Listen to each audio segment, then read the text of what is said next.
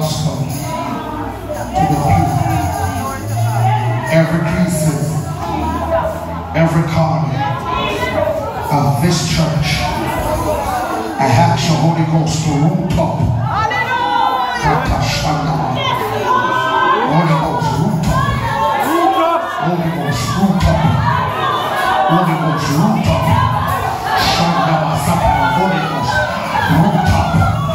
Holy Ghost, root up. Holy Ghost, pull down. Holy Ghost, push through the door. Holy Ghost, push through the windows. From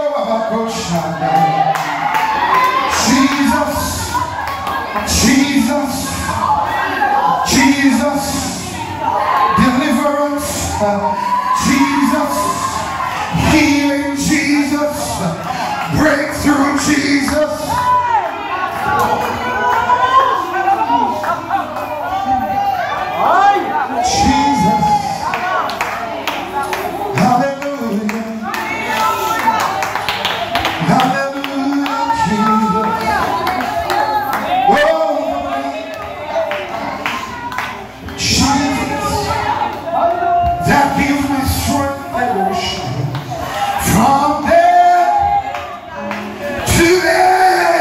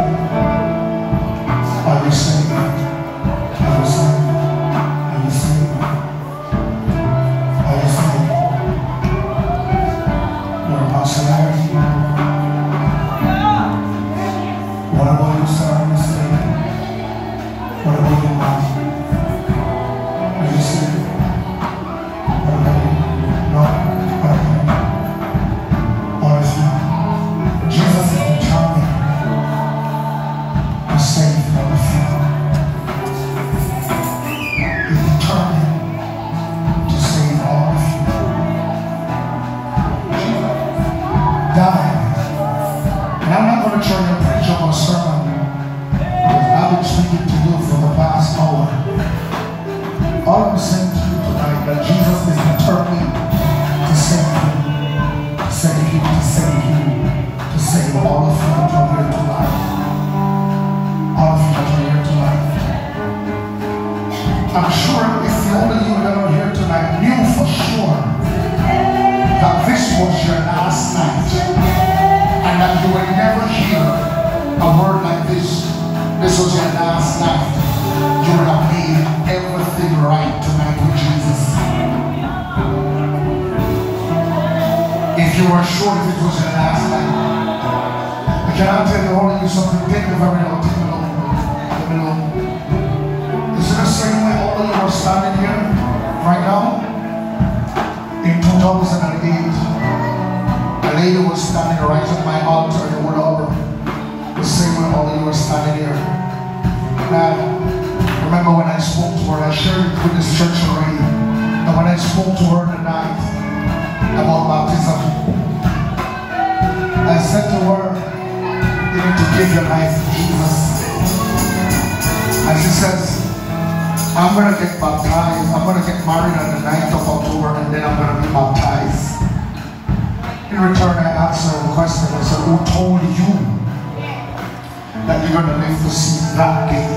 I was speaking to her in July. She said she was going to do it in October. I asked her who told you to see it. Her response to me was, don't worry, you will see.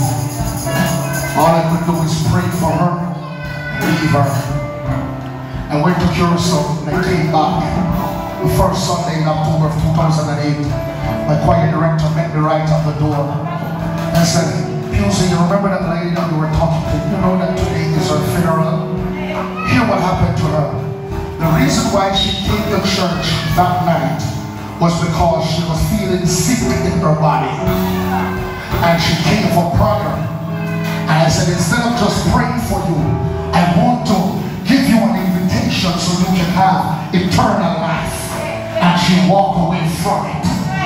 And she died and never get a chance to be baptized, never get a chance to be married. I asked you earlier, I said, if you were sure that tonight was your last night, will you make it right? And I said, all of you shaking your head and say, yes, I know. But my question to you, who told you that you have another one? Mark it. I just buried one of my friends. My friend was a preacher in Wood Harbor.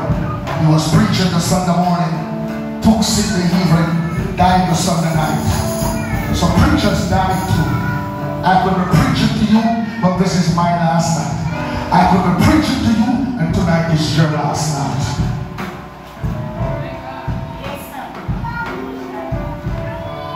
I'm not about to preach another sermon to force you up in here. My question is simple. Those of us who need eternal life, if you need eternal life, I'm not trying to put you in a place to push fear into you. That's not what I'm doing. I'm trying to show you the importance of serving God, because tomorrow was not given to us. Tomorrow was not given to us. Because here is the thing, all we ever speak about is tomorrow, but we never see tomorrow. And when tomorrow comes, we call it today. We never call it tomorrow. Because tomorrow was not given. I'm through. Only you felt the presence of God. Before I hand over this mic, if you need Jesus tonight, lift up your hands. That's one. Lift it up and lift it.